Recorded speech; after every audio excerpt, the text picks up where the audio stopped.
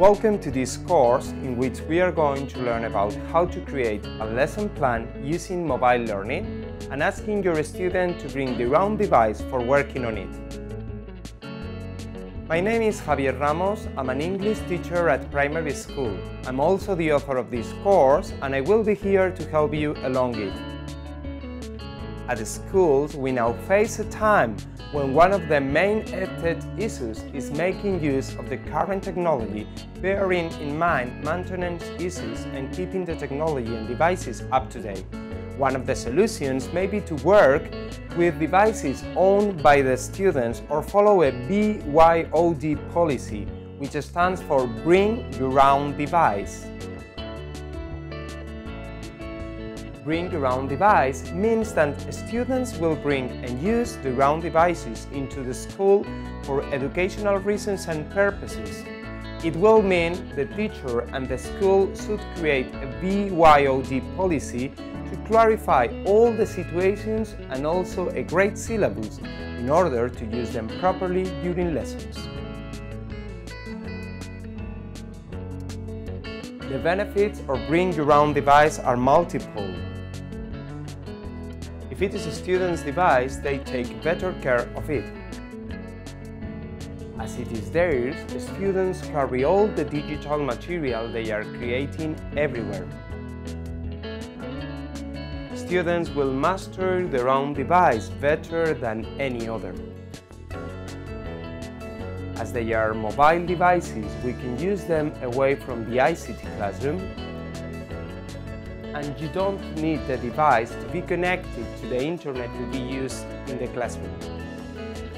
However, there are disadvantages of bringing a student's device to the school. It may imply an additional cost to families, distractions during lessons, greater responsibility for the students or the need for a good electrical grid and internet connection. Mobile devices are becoming essential to students' daily lives as say breakfast, but we need to introduce them in our teaching and learning processes at the school. Mobile learning is a great option for including them in our lesson. It involves more than merely incorporating new technology into current pedagogical strategies. It requires an instructional paradigm shift that promises to fundamentally change the way students learn. Some tips for starting mobile learning are: ask yourselves what you are going to achieve and explain it clearly to the students. Survey your students about what devices they own. Encourage the students for suggestions, especially about new apps. There are lots of possible uses of mobile devices in your lesson.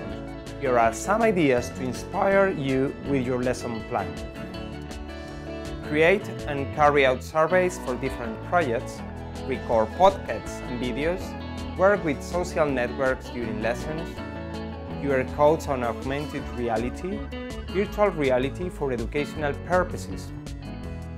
By accomplishing the activities within this course, you will be working on the digital content creation area of the Common Digital Framework for Teachers. It will help you achieve Level C1 and C2 of Competence 3.1, Developing Digital Content. We hope that with all this information and the tasks and activities we have designed for you, you are ready to introduce mobile learning into your lessons.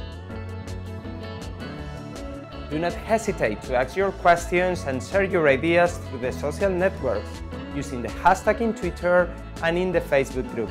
I will be very happy to meet you there and learn with all of you.